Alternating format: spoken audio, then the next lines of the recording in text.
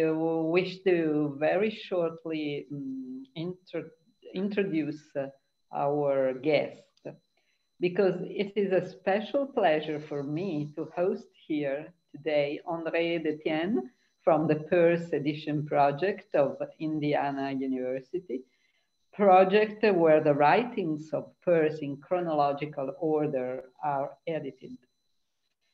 It is a special occasion for me, especially because André and me arrived at the same time in the 80s of the past century. And we, as young Peirce scholars, could benefit of the competence and friendship of great senior Peirce scholars, from Max Fischer to Christian Klösel and Nathan Hauser. André stayed at the PEP and was an excellent member of the staff, and then became director of the project. We wouldn't have a Peirce project without him nowadays, or a chronological edition of the writings and analytical and philological study of the manuscripts like we have thanks to him. Our gratitude for his work is immense. Yet, André is more than the director of the Peirce archive and the editorial project. He comes from Louvain, Belgium, where Husserlian studies are so important, and his first works are on the categories in Peirce. He is a Royce and James scholar. He was president of the Peirce Society and the Semiotic Society of America, and editor-in-chief of the American Journal of Semiotics. He is also the developer of a software collection, STEP tools, enabling the project to transcribe manuscripts according to a special electronic program. He recently received an important fund for its improvement. His production is large. Throughout the years, we read many articles authored by him on Peirce semiotics and phenomenology, on the theory of representations and psychology. In a nutshell, today we have the occasion to hear the most representative commentator of Peirce thought. For the Peirce Research Group, recently constituted by us here in Milan, it is really a great opportunity. We thank him very much for being here, and we are looking forward to hearing his presentation. Thank you, André. Well, thank you very much for those very nice words, Rosella. I have to say that anytime actually I do see you, I also go back to those first days back in 1985. And I don't know how you do it, but you haven't changed. Okay, that's sufficient. Which is that is a phaneroscopic statement. So yes, I am so glad to return to this topic about phaneroscopy. That is something I have been studying for decades, off and on. I've not always done this, and so this was a good occasion to plunge myself back into this particular topic, and also to come to this marvelous realization that the subject of phaneroscopy was becoming less and less a mystery throughout the world of scholarship. More and more work, in other words, have been published regarding phaneroscopy that do a lot more than Peirce ever was able himself to do. And so to come to see that means that something is getting validated, and we are going to see that in part within this presentation. That phaneroscopy is a kind of activity that seems to have a brighter future than it did a few decades ago. So this is the plan that I will be following during this talk. It's very simple. I have made this particular talk so that it could be understood to people who have little exposure to Peirce. And there is a logical order to it, introducing ourselves to what phaneroscopy might be, with some reminders of what Peirce's theory of the categories is all about, but I will not take the time to specify that because there is a ton of literature about it, and I don't want to spend too much time on this, so that we can discuss more and more Phaneroscopy, especially in his classification of the sciences where it gets defined and actually justified. We will discuss the connection with mathematics, and then we will jump into what makes it so important to inquiry, delving into the notion of what the Phaneron is, what can we study within it, how do we do so, and what then makes Phaneroscopy relevant for not only philosophical inquiry, but just about any type of inquiry before we conclude about the future of that science. And so yes, we have first to acknowledge that for a long time, Phaneroscopy was mystifying, maybe still is mystifying, because it was taken to be one of the white elephants within Peirce's philosophical system. Another white elephant was taken to be his own evolutionary metaphysics. I think it was Gauge who was the first one to treat it as a white elephant, and others had the same kind of reaction. If his evolutionary metaphysics was taken as a white elephant, then a fortiori his Phaneroscopy. There have been a lot of confusion that took a long time to actually dispel, because there is, of course, Peirce's theory of the categories, which is the centerpiece of his philosophical work. And what one wondered, what is the connection between the theory of the categories and, well, Phaneroscopy? There has always been the question, is it not just the same? Is it not simply the case that Phaneroscopy is the theory of the categories, and that's it, there is nothing more to worry about? And it was also the matter of what do we do, as far as this particular activity is concerned. Is it really a science? Why would we do this, and how does it work? What's the purpose of doing it? Is it useful? So that raises a whole cloud of questions. So some of those questions were these, Phaneroscopy, just the word itself would want you to simply flee the room, and because what you have in mind is something like stethoscopy, and what a strange word, can it possibly mean anything? So there is first this anxiety coming from the word itself, and then, is it really a science? And then the question, if it is a science, how come I have never heard of it before? That's a perfectly legitimate question that we need to entertain, because there is a claim here that is being made that may sound arrogant. If we have never learned about it, then what are you talking about? There are others who might say, oh, that sounds really complicated and interesting. Can I get a PhD in Phaneroscopy? In other words, is it really taught in many universities to the level where there is a graduate program in it that could get us, a title? And then following that, of course, the worry is, are Phaneroscopists well paid? Is their job useful and interesting? Does it help save lives? And I say, well, if you are in a plane and you are feeling sick, do not ask whether there is a Phaneroscopist in the plane. No, it does not save lives, but the job could be useful and certainly is interesting. Some say that Peirce did everything that needed to be done in Phaneroscopy, and that everything else is semiotics. Is that right? Important question, because it was simply stated as such. Who? By whom? By Joseph Rinzel himself. That is one of the things he saw. Phaneroscopy is really the new list of the categories, and for the rest of it, everything happens in semiotics because everything is representation, and that's it. And he and I always were in disagreement about this.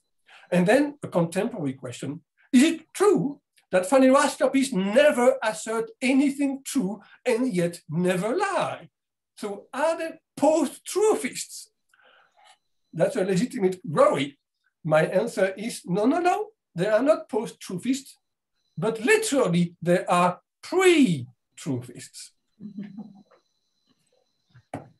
Of course, he did not have that Peirce himself tried to scare us by saying, I quote, the ultimate analysis of all experiences is a most difficult, perhaps the most difficult of philosophy's tasks.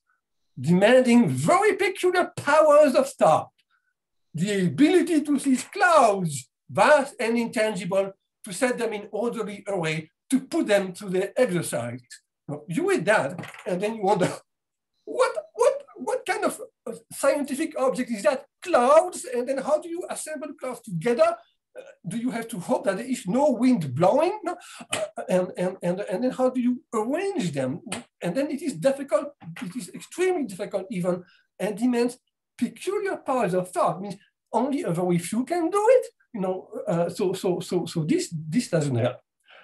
And yet, you know, although Peirce put it just like it is, because he is right about it and it is disquieting, yet we should not be discouraged. Why? When in the first place, when Peirce says this, he is reminding himself about his own experience of struggling with what had never been figured out before, such as the theory of the categories. And it was an extremely difficult activity he launched himself into. He had to really learn how to observe, and he had a mind that was actually made for it, as it were, unlike most other minds. And so we have to recognize that in any case, phenomenological practice is difficult, whether it is Husserlian-based or whether it is Peircean-based. But it is doable. Why? Because it has been done in continental Husserlian-based phenomenology for a very long time. And one should not dismiss at all that tradition, because there is a lot that has been done there that can actually be also transferred into a phaneroscopic approach with proper filter, a special kind of translation. But we should not dismiss what has been done, say, in phenomenology. And yet, on the other hand, also, is that all of us have long been busy scoping the Phaneron, but it's simply that we did not realize we were doing so. We have not been trained in recognizing it, but actually we are doing this all the time. And so it is time to remove the veil of mystery. But first, very briefly, a quick reminder of what matters regarding the three categories as far as phaneroscopy is concerned, since the category structure its own methods of observation. And so let's remind ourselves that what makes Peirce's categories special, he discovered them, let's say, in that period of from 1864 to 1867. He was not doing phaneroscopy at the time. He was simply looking for a much better answer to the question, how do we transfer from observing something that is out there, and then how do we transfer that experience, that phenomenal experience, into something completely different, which is a proposition about it? How do you create a synthetic judgment, to use a Kantian phrase? What is the process behind it? He was not satisfied with any answer from the tradition. His instinct was telling him, we need to find out how any judgment comes to be formulated, no matter its shape, no matter its logical form.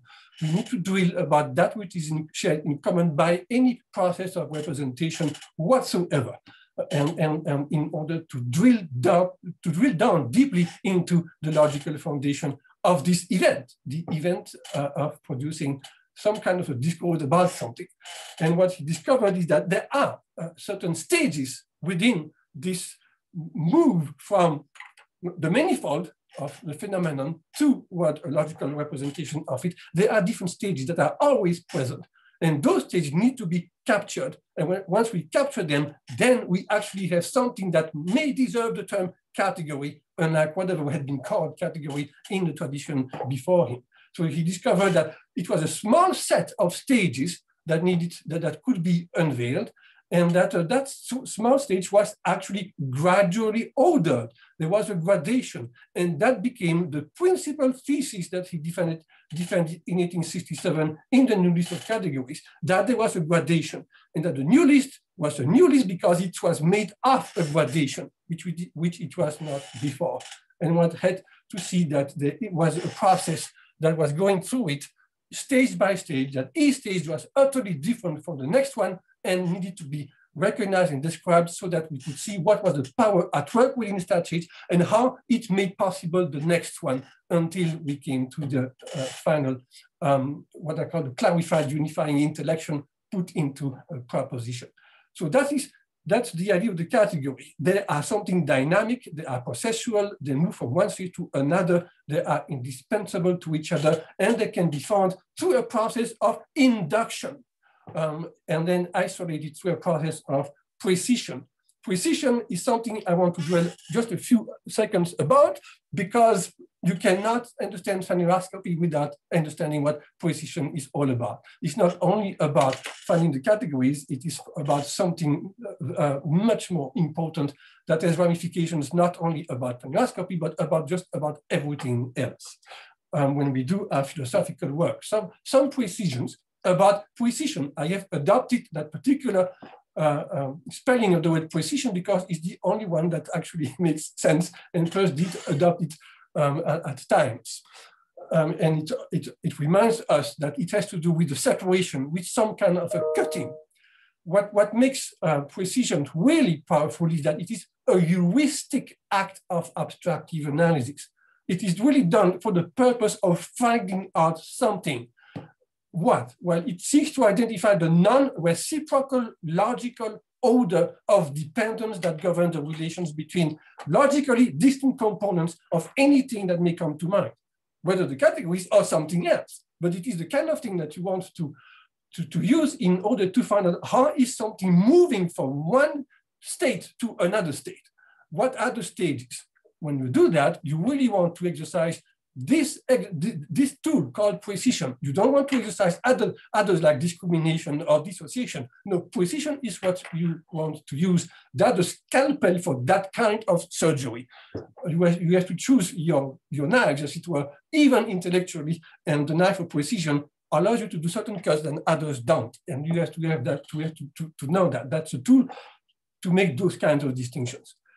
And then when you do, you find that each such component must have a logical form that radically differs from the others. Not just a logical form, it has other forms, metaphysical forms, psychological forms, depending on what it is that you are observing. And each one cannot arise without the active determination received from its predecessor if it is not the initial stage. At the same time, each one must actually make it possible for the next stage to come in. And so it has to provide to allow for something else to happen that is utterly different from its one. It's not a repetition of the same. It is really the preparation or the empowerment of something else.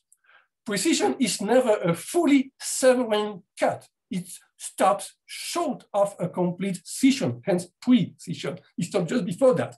It reveals the inner dynamic, but also the directional structure of distinct legal power, because there is a gradation which has to be unidirectional, and it has to capture that in the way it is operating to show that the parts actually go from one to the other and not the reverse.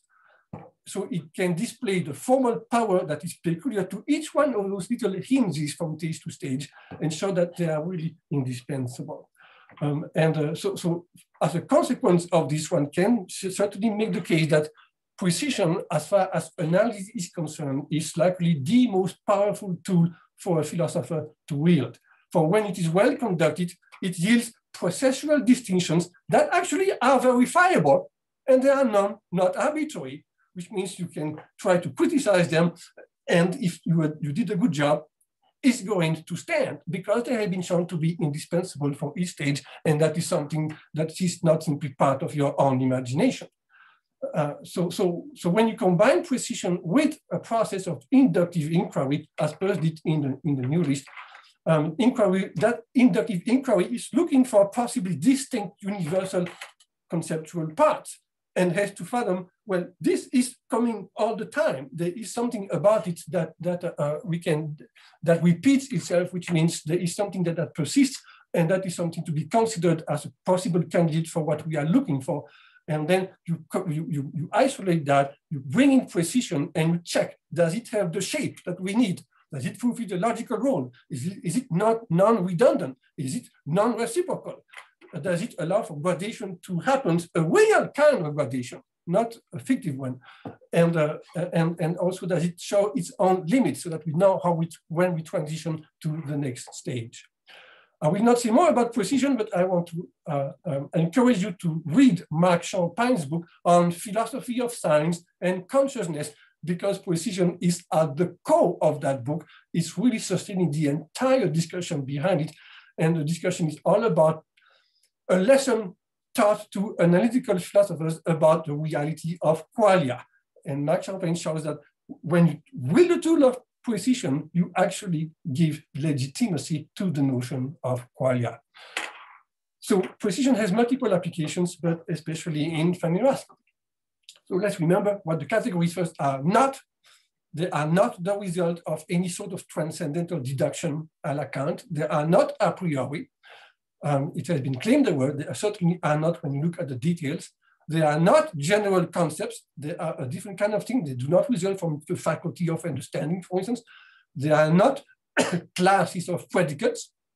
They do not form a list of general questions to ask about some object, because that was the Aristotelian take on categories. You have a list of questions to ask, wonderful list of questions to ask indeed, but that's not what categories are about when you are looking for something more foundational. So what they really are, they constitute the structuring agency that generates predication, representation, signification, but really in general, it is explanation, the entire process of explaining something. The stage that you go to in order to do that is what the categories structure. What they do is to move really from a state of something that is indeterminate. Something is puzzling, something is causing you to ask a question. What is this thing that is just there?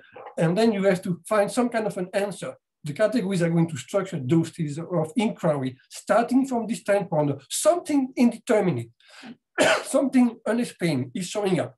And you have to move out of that state to recognize what it is, making a number of hypotheses in order to find out what is it that is going to make it intelligible. So this process through the categories allow you to shed light onto something. It makes things more intelligible.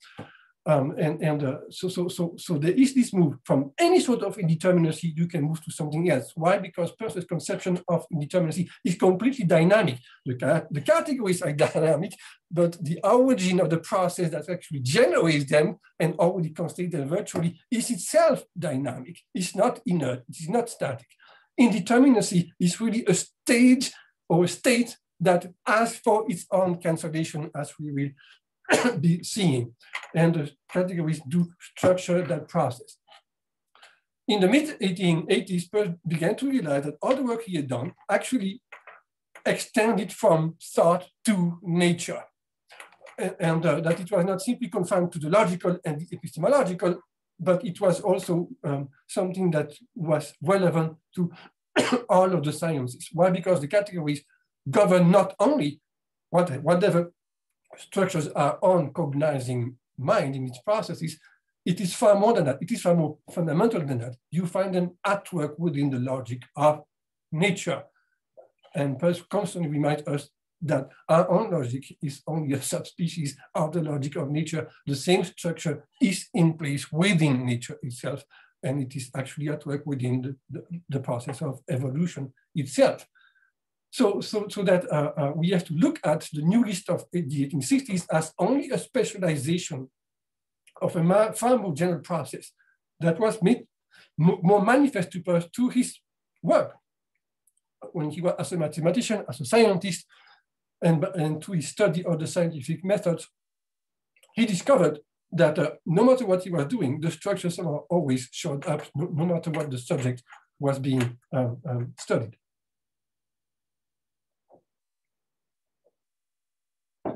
So that's the one thing that makes that system more powerful, indeed, is that it is not confined to the human mind. So as a brief reminder, simply, I will not go into the details, but simply to remind those of you who are not fully aware of this, that when we talk about phaneroscopy, we are going to read the categories as well. And so we have to keep in mind the three major ones, which is that the ultimate representation of them by Peirce in the most general fashion he could, what I call the triple hypostatic abstractive generalization. So we have firstness, the mode of being that consists in something being positively such as it is, regardless of ought else. There is no way to state it more abstractly than that. That is really a quasi-mathematical formula for what firstness is concerned. And it is the ability to capture something in its own, regardless of whatever dependency it might have. Remove all other dependencies. You look for that thing on its own as it presents itself, and that's it. And which means you are not interested in its applications, in its connection to other things. You are only looking at it as it is a mere possibility on its own, and before any sort of actualization. One has to think about it. Whatever happens was first possible, and what was the reality of that? It was not a fiction in your imagination. It has its own reality, and that has to be given full significance. Otherwise, we have no metaphysical system possible. One of the institution of something that is first is a quality of feeling, or quality. That's a term that Peirce invented for the purpose. But really, in general, it is any form of appearance once you contemplate it on its own sake. Oops, the other direction. So secondness is the second category, the mode of being that we are going to reduce it to something very simple, something being second to some first. That's it. There is nothing more than this, but it is something that takes into account something else, and is forced to do so. You cannot take it, you cannot look at it on its own. You have to look at it at the way it is coming into existence, existence, because it is suddenly bounded by something else, and the boundary shows it up, as it were, in a way that cannot be ignored. It is really the mark of actuality. It's really moving from this realm of the possible to a different kind of metaphysical condition called existence. and the one has to recognize that that is a completely distinct type of reality, and it is not the whole of reality. It is a very peculiar one on its own. Then the third one, of course, is not a thirdness, and that's the mode of being that allows us to talk to each other. It is really the mode of being of a third or medium between the second and the first. It is that which is a completely different nature of being the possible or the actual, but actually brings them together and begins to indicate that, well, when things happen, a possible gets actualized, but it's not out of complete arbitrariness. There is an order to the whole process. There is something that these things are happening, are getting actualized, but not chaotically. It is orderly. And this order itself is neither a possible nor an existent. It has the form of a general or the form of a law. And it is that which makes everything intelligible, because it makes everything representable. We are constantly experiencing thirdness as we are busy representing. We are using general terms that allows us to bring things together under its governance. So thirdness is powerful in the sense that it is fundamentally synechistic, which means it brings its continuity. It shows what's the continuum behind whatever might appear to be discontinuous. And it is also a teleological agency, because what it brings into mind is as he says in the previous sentence, the future facts are going to take on a determinate general character. And so the person's notion of the future is the notion of the real third. The future is not a future existent. It is something of a different kind, called generality, for instance. So those are the three categories in the most abstract form. And after that, Peirce is going to develop those categories more and more, talk about the degeneracies, which I will not go into, but he is going to study them in different fields, including the logic of relations, of evolution, of inferences, of semiotics, and of course in metaphysics, and even in the classification of sciences. And it matters for us to be introduced somehow, and just superficially, but just sufficiently, to Peirce's classification of the sciences, because when you look at Phaneroscopy as a science, what makes it a science, what justifies it as a science, as far as Peirce is concerned, is that it has to enter into the classification itself. In other words, when you study the concept of the classification of science in the way he does, at some point you realize there has to be something here, that something is missing. So, and I will certainly not discuss the very long history of that effort by Peirce to classify the sciences. He was not the only one to do so. In the 19th century, we have learned that lots of other people were busy doing this, that it was sort of fashionable, but Peirce had his own take on it, his logical take on it, that made it distinct from other efforts. And it's really a good effort and a nice effort. It is really, we are all talking about research, we are all talking about inquiry. Is there an order to it, or is it simply a manifold? Or can we really stage the whole process of our scientific research? Are there things that need to be known first before we move to other things? That is an important question that cannot be really avoided even today. So all I want you to know is that in its mature form, Peirce's classification of the science was subtended by two major principles. The first one is better known, the second one is lesser known. So the first one is called the principle of principal dependency, as it was called by Beverly Kent in her initial book on the classification of sciences in Peirce. So any heuristic science, there are all kinds of sciences, but those that are really about discovering something, finding out things. Any heuristic science is going to discover and express at some point a number of fundamental principles that it is phrasing out of its own observation. And those fundamental principles are said to be fundamental because they seem to be what they are, not depending on other kinds of principles. And they really define that particular science itself at bottom. Such principles find their own applications within the whole range that is governed by that science, but also in other sciences, which is why also they are fundamental. So any other science that would make use of general or fundamental principles originating in that prior science will be said to depend on it, and thus will follow it within Peirce's classification, understanding that this is a precessive classification. There is a stage that fundamental theorems, for instance, are discovered in this particular science. They extend to others. Those others then depend on whatever good work was done in that form of science. And so they follow from it. That's a stage. From one stage, we move to another one. And that is one of the mechanics that is at work in Peirce's classification of the sciences, especially among the science of discovery. Well, this order of subsequence moves generally from the more abstract or the more theoretical to the more concrete or the more applied science.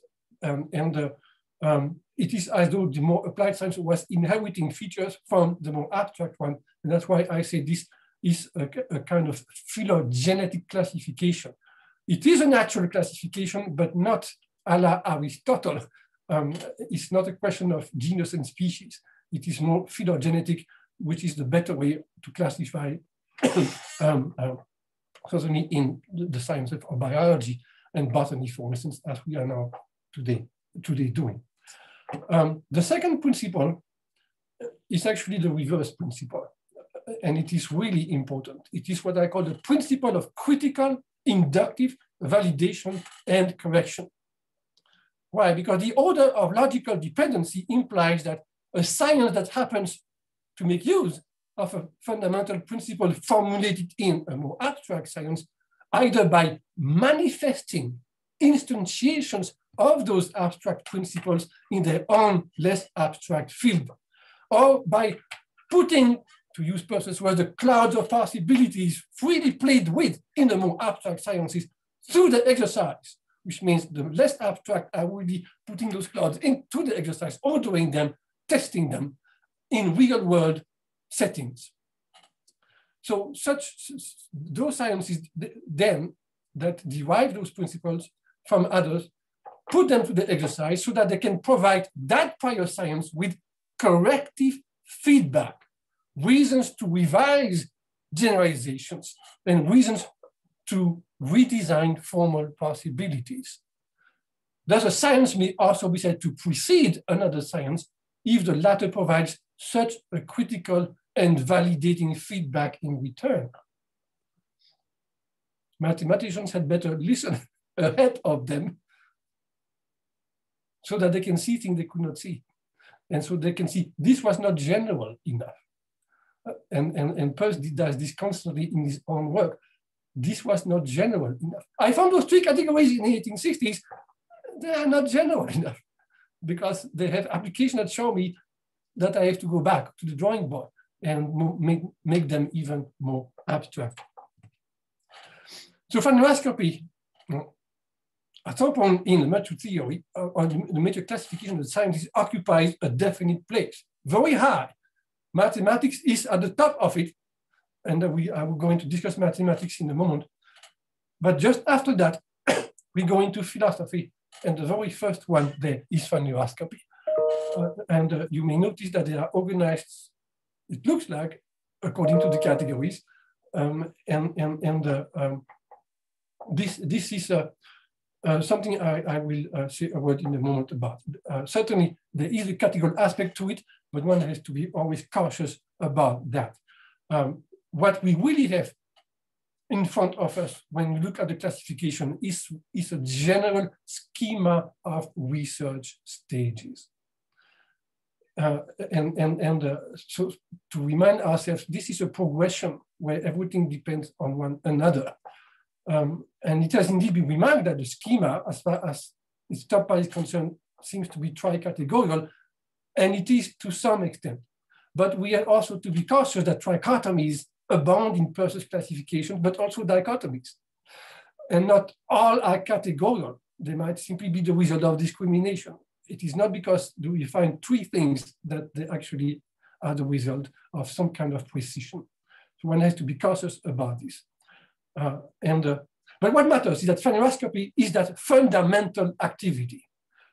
Just from that position, we can derive that as far as Peirce is concerned, phaneroscopy is the activity that drives not only every other subfield of theoretical philosophy, but also any number, not all of them, but any number of the most special idioscopic sciences, the special sciences, whether they be psychical or physical in Peirce's terms.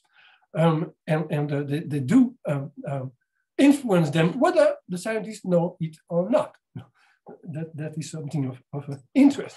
So the paradox is that few scholars are aware that they ought to study or even practice phaneroscopy in order to conduct their specialized observations.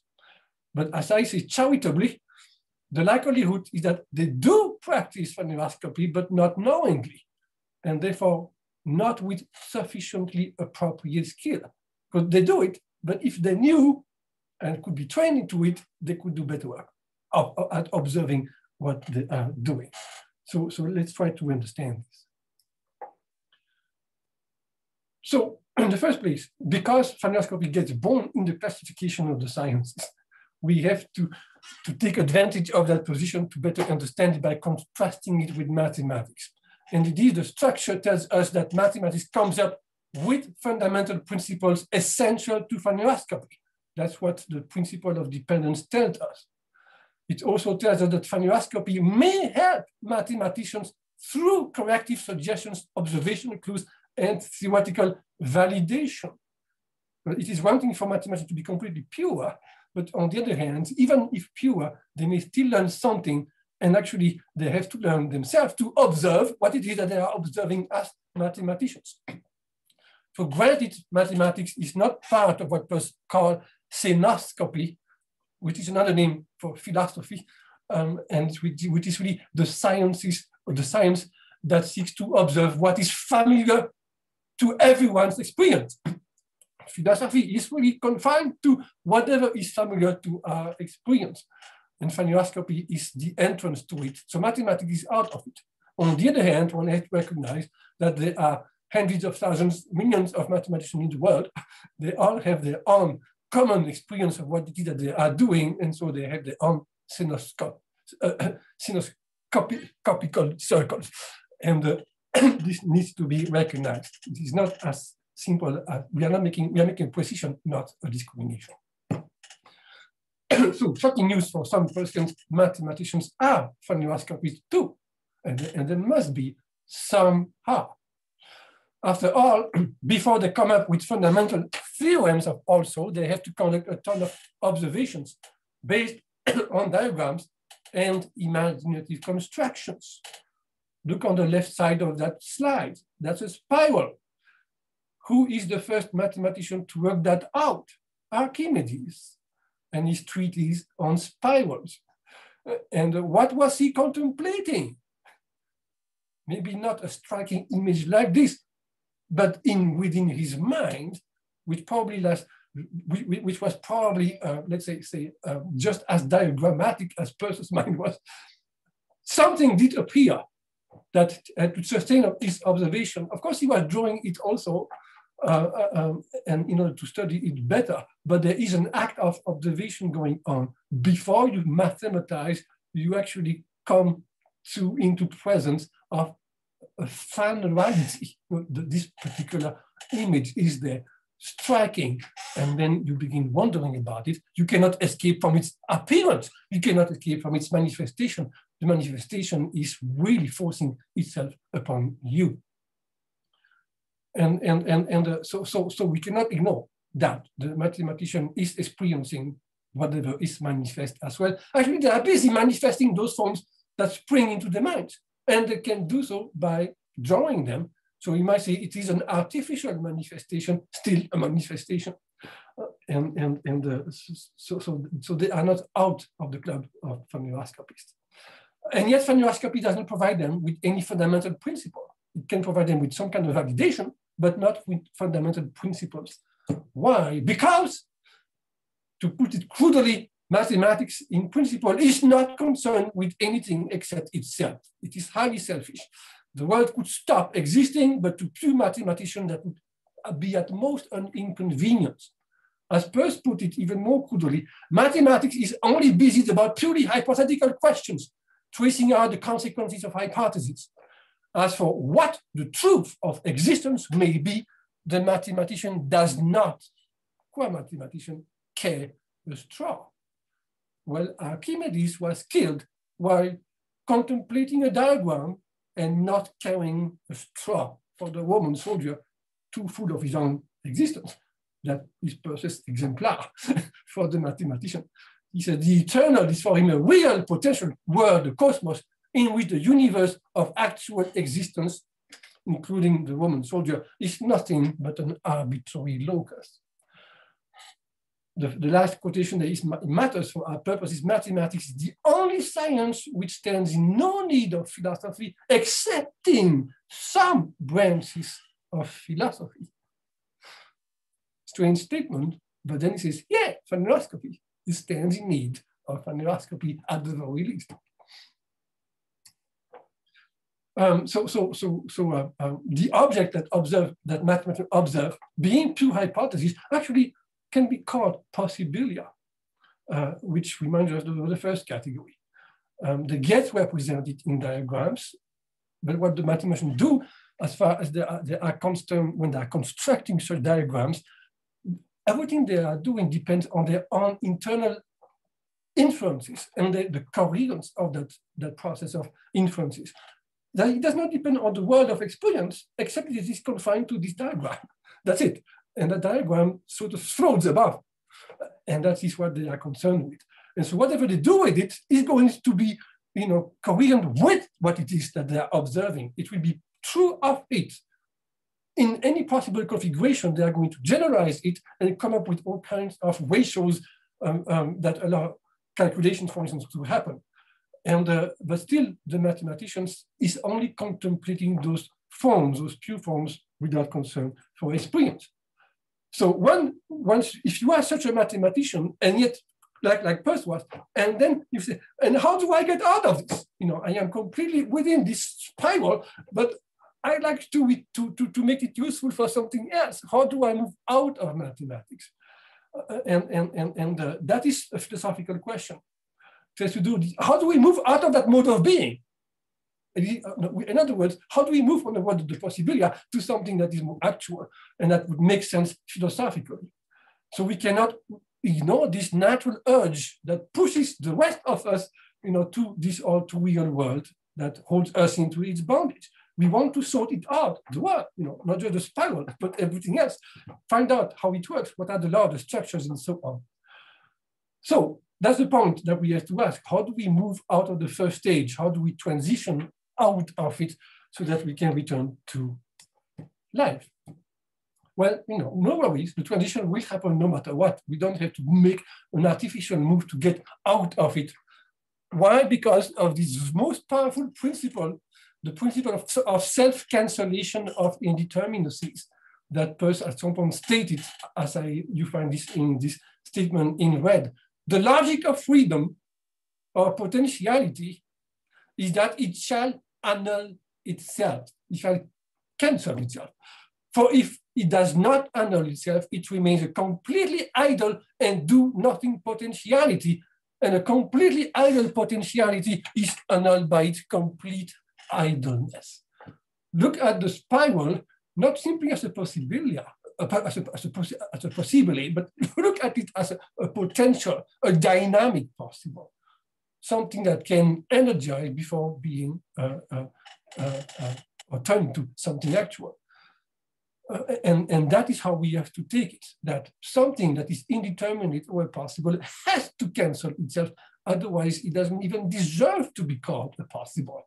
And that was Peirce's point. Something that cannot annul itself is completely idle and we don't need it. Doesn't deserve to be real, not even as a possibility. So it is going to happen, and all it takes is for a possible to meet another one, and then boom, the clash. And the clashing is enough to install what? Well, a boundary. It becomes finite, it actualizes itself. So the actualization of thoughts of possibilia includes, among many kinds of possibilia, a special form which we can render into the term positiveness, an abstraction that results from the process of positivization. I am not ashamed to use such terms that are useful for our purposes, and so let's not be shy about using such words. So therefore, what follows mathematics is a scientific activity that will explore that resulting positiveness, the transition into something else. That is what needs to be studied. How do we move out? Well, there has to be a science about it. And one way of putting it is by asking these questions: how do some of the non-arbitrary forms that mathematics has made out actually manifest themselves within experience? Or more simply, how do certain mathematical forms manage to structure the DAO of experiencing itself? That is the question that we have to ask. How does it work? And who can answer that question? Phaneroscopy. And the phaneroscopy is something that was born in Peirce's mind through a whole process that I don't need to go into the details. We can skip the first paragraph. And it was only toward 1899 that Peirce began to grapple seriously with the question of what ought to be what he had at first called phenomenology, without knowing too much what he was doing. He was taking the word from Hegel, and he knew something, it is about something, but we don't know exactly what it is doing. But I myself need it, because we need to transition out of mathematics. No matter what I'm doing in my classification of the sciences, mathematics is always the first. But then how do we transition to something else? We need something. Is it going to be logic and metaphysics? How do we transition from a spiral to logic and metaphysics? Something is missing. So Peirce says, I need to put something in there. And at first he used one particular phrase, the phrase high philosophy. And higher than what? Higher than logic and metaphysics. So he has high philosophy precede that. And then he defines it in 1899 like this. More general than logic and metaphysics, thus preceding them, but coming after mathematics, is high philosophy. There is a place where he even says philosophia prima. And you might say, but that is ontology. So it says, no, ontology is not fundamental enough. So there's something before it, something that deserves to be called prima philosophia. High philosophy brings to light certain truths applicable alike to logic and metaphysics. And it is high philosophy that we have at first to deal. Now that's how Peirce says, we need something there, and that is my intuition. And so he feels precisely that one cannot transition directly from mathematics to logic or metaphysics. Some fundamental step is missing that must ground both logic and metaphysics before he had sorted out the normative sciences. And that missing link, he calls it then experience. It has to do with experience. He says, what is the experience upon which high philosophy is based? And then he says, well, in the special sciences, experience is that which the observation art directly reveals, but it is connected with and assimilated to knowledge already in our possession. The special sciences rely on previous theorization and derives whatever it observes from what it already knows and interprets it as such. However, in philosophy process, there is no special observational art, and there is no knowledge antecedently acquired in the light of which experience is to be interpreted. In high philosophy, experience is the entire cognitive result of living, not of thinking, but of life itself. And that is where we need something. And that is going to be indeed the point. Note that this understanding of experience in 1899 is not exactly the same as the Phaneron, but what matters is that Peirce has this clear idea that such experience is disconnected from previously assimilated knowledge. It is experience uninterpreted. It is then the very unfolding of the initial interpretation, which is the same as living, the very reality of it detached from prior inquiry. And that is how Peirce conceived then phenomenology at first, which was a term he used from 1902 to 1904. And then he also used other terms like phaneroscopy briefly. And then after he discussed William James' conception of pure experience, he decided that I have to distance myself from James' pure experience. It's mostly what I mean by a phenomenon, but there are distinctions to be made there. And the problem is that I really need to come up with a term that is my own, that does not suffer from the baggage that has been attached to the word phenomenon since Greek times. So I really need to clarify what I really mean by this. I need to detach myself from the tradition. I need to detach myself from previous knowledge. And so the first thing to do is come up with a brand new term. And he come up with the word Phaneron, and then coins the term Phaneroscopy. But before he came up with this, he did define what was the business of that science. And that's because that he got really clear about in 1902 and 1903, what phenomenology was supposed to be doing, what phaneroscopy is supposed to be doing. And he defined that most clearly by focusing on what? Well, I have these different quotations here. I have underlined those points that really matter, that phenomenology ascertains. And that matters because elsewhere he talks about the kind of teaching that phaneroscopy or phenomenology has to bring in. There has to be some kind of security to it, to ascertain, to make a statement that is secure. And he talks about assured observation. It's not going to be random. There has to be some kind of security to it, not exactly an inferential security, but something that can be trusted because of the method that is being used. And the method is going to include precision, of course, which allows for something to be said that is not arbitrary.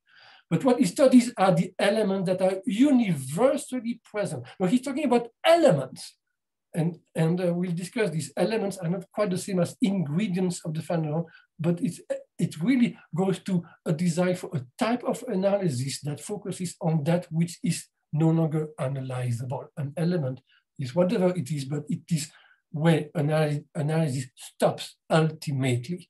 And he does use such terms.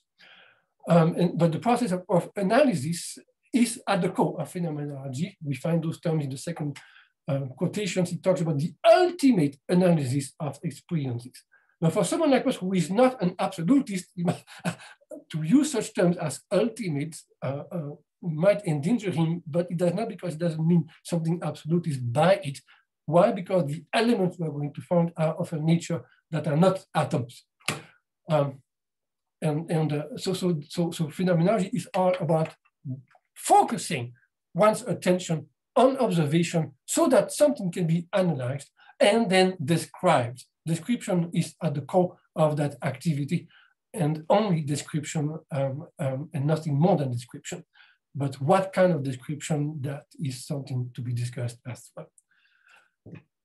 Phaneron was born in 1904, at the end of October 1904, and the first thing he did was to get to his Liddell and Scott Greek-English dictionary to find the term he wanted, and found, lo and behold, there is Phaneron. And then says, well, it is really the best term because it is the simplest expression in Greek for manifest in English or in French. He says there can be no question that Phaneros means primarily brought to light, open to public inspection through art. And that's all he wants. Whatever is going to be the Phaneron, forget about anything you have in mind when you talk about the phenomenon, especially anything dualistic like phenomenon versus noumenon and so on. No, it's not that. Or phenomenon against a Platonic idea. No, forget about that. That's not that. There is nothing behind. All there is, when we are simply minding, to use that verb, is something gets manifest. And that's it. There is nothing behind. That's the whole thing. And that is what we need to acknowledge and learn to observe. And that's simply what's called the Phaneron. That's it. There is nothing mysterious behind it. Actually, it is not made to be mysterious. So he says again, Phaneron denotes whatever is throughout its entirety open to assured observation. It has to be entirely open. There is nothing that is hidden. So he says, no external object is so open to observation entirely and publicly. So look at the book in front of you somewhere. It's not the Phaneron because you cannot see it from every side. The Phaneron is something else. It's not an object that you can isolate like that. The Phaneron is itself what? Not something that is an object. It is what? The stream that you are in. One has to use certain words when one talks about the Phaneron. For instance, the word you are going to want to use is the verb to seem. Whatever seems is going to be Phaneron. It's better than the word appearance, because something that appears, there is a beginning, there is an end, and it is partial, and that's not good enough. And something could appear, but it really did not. But you might say, well, I thought I saw something. Somebody else, no, nothing appeared. Well, it did seem to appear, and that cannot be denied. The appearance can be denied, the seeming cannot be denied. And that then is Phaneron. You cannot question something that is simply seeming. And Peirce says, the seemings is what we want, what we are after. That's an important distinction between, say, the phenomenon that appears and the Phaneron. It does not simply appear. It just seems. That's the minimal requirement. Question, and then of course that manifestation, manifesting or manifested. Now, when you are within what seems, you are part of it all. There is no distinction between the subject that observes and the object that is being observed. There is no distinction between what is manifesting and what gets manifested. Then no, manifestation is the whole thing. There is no distinction there. You cannot even make the difference between you and something else, because you are within what? You are within the stream of manifestation. You cannot separate yourself. You are it, and it is you at that level. So is the manifest obscure? Absolutely. It is completely clear, but completely obscure, because you cannot say anything about it. You are in it. You cannot detach yourself from it. You are living it. And as it flows through, no words are flowing out of your mouth. Or if they are doing so, but only functionally. They are part of the stream. So it's not as though you had investigated it And from that standpoint, it is what? It's like a sort of a manifold that is utterly indeterminate. Imagine the moment you open your eyes when you were a baby. You cannot remember this, but that was a pure Phaneron. You could not distinguish anything. You could not discriminate anything. You could not discriminate yourself out of it. You were it. You are in it. And that's what the Phaneron continues to be, always, and never stop doing so. Hence, we can talk about the continuous stream of manifestation as being the Phaneron itself, continuous presencing. First gave this general definition of the Phaneron. I mean, this general, I made it up. It's a combines 10 different quotations, but that really summarizes everything that needs to be known about the Phaneron, the way he used it in this sense. I use the word Phaneron to mean or denote an ens, better word, no, or object, no, but object is a sub to subus, an ens of no matter what kind, so any kind of being, of any kind of modality, no, something in the wider sense of the word thing, so certainly not just object. In short, whatever is present to, whatever presences, whatever can come before the mind directly, which means not indirectly in the sense, not to some mediation, not to someone else, and at any time and in any sense or in any way whatsoever. In other words, unconditionally, without caring about, is it true? Is it really in front of me? Forget about that. You are investigating too much already. You don't question it. You just take it in. And that's the Phaneron, no matter what. On the other hand, there are times where Peirce said, well, it's not the case that we have this Phaneron and then that Phaneron, or I'm investigating this one for the moment, leave those other Phanera on the side. He says, no, the first time he talked to William Lindbergh, he said, my phenomenon is very near your pure experience, but not quite, since I do not exclude time. And I speak of only one phenomenon. And then weeks later, he comes up with the word Phaneron. So he says, I propose to you the word Phaneron capitalized as a proper name to denote the total content of any one consciousness, the sum of all we have in mind in any way, whatever, regardless of its cognitive value. And then again, by the Phaneron instinct, I mean the single entirety or total or whole of which you, the zoomer, have in mind in any sense. So suddenly we have a definition of Phaneron that is, it's not particular. It's not this thing or that thing. It is the entire stream as such. There is only one. He doesn't really specify, no, is it the one that began this morning when I woke up and that will end up when I fall asleep tonight? Or is it the one that started when I was born and will perhaps finish and die when I die? No clarity there. But the basic is, well, at all times we are busy phenomenalizing, as it were, even when you are dreaming. There are different degrees of awareness or forcefulness of awareness, but it never stops. It's an entire stream. And at the moment, it's presenting itself the way it does. So there is a peak to it, but we would be hard set to discuss. And where does it begin? Where does it end? The question itself is a pointless for us. Now, it is the case that if we are phaneroscopists, there is no way we can grasp the entire Phaneron. We cannot do that. The stream is passing, we are in it, we cannot stop it, except when we focus our attention, say, wait a second, let's try to get something out of it. And that at the very moment, there is a kind of separation that takes place within you.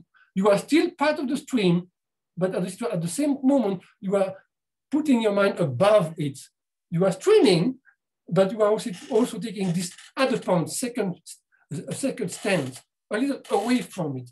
See, I still have this ability to think about the thinking, to experience the experiencing, and make a distinction between the two.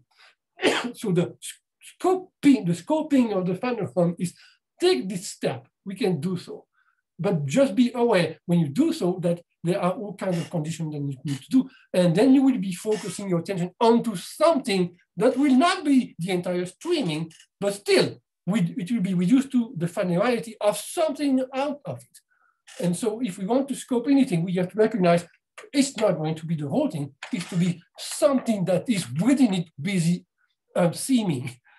And that becomes an ingredient of the Phaneron. That's one phrase he used. Sometimes he simply used the Phaneron with a lowercase p, but sometimes he also used this term that is coming at the bottom of this slide. He says, by phaneroscopy, I mean the study of whatever consciousness puts into one's immediate and complete possession. And that is a particularization of the stream, or in other words, the study of whatever one becomes directly aware of in itself. Directly aware, not of the whole, because that is not awareness of something, it is simply awareness without any of. But when you become aware of, the of itself is a detachment that allows you, okay, let's look at something within it. And let's be a witness of this part of the Phaneron. And so he says this kind of direct object of consciousness, I will call this term pre-bit. And then he says, when I become aware of it, I will be aware of it, not merely before a sign of it and so on, but I will be put facie ad faciem before the very pre-bit itself, which means what? Well, the pre-bit, the Phaneron, is not to be taken as a sign of anything. Well, the word pre-bit is a nice one. It has been adopted by others for this particular reason. It does come from the Latin, from the verb praebere, which means to give, grant, or furnish, but also to occasion and to exhibit. And the word praebitum has been defined with different kinds of words, including the word datum, which Peirce does mention, but did not want to use because it was itself too loaded with undesired meanings. He loved the word pre-bit better than the word Phaneron because actually it was more abstract and allowed him to talk about things that actually don't even seem to seem, or one could dispute they do, like certain mathematical entities that are barely diagrammatizable. And the other advantage of the word pre-bit or pre-habitum is that it also means that something that Richard Atkins mentions, it comes, that which comes before any habit has taken place. The datum one has not become used to before it has turned itself into a filtering habit, because a habit is a preconception that would pollute the observation of the Phaneron. So yes, the Phaneron is not a sign, the pre-bit is not a sign, but that is what we study as far as the Phaneron is concerned. So I come here to this section, how to scope the Phaneron and why. Well, the Phaneron is a living stream, and then it's not observable, but we can observe pre-bits or little lowercase phanera. But if we do so, we are going to have to inspect it assiduously, because what matters is that whatever is going to come out of that description has to be secure, has to be assured. And so there has to be a focus of the mind. And that focus will engage a separation coming out of the stream, but as innocent as possible.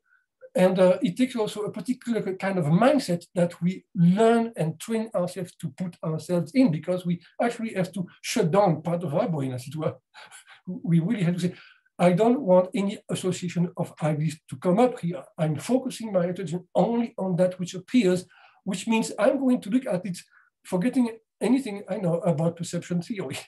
And I will be ready to look at it completely innocently like a little child. However, I am guided by certain cues coming from mathematics. I have a purpose behind it.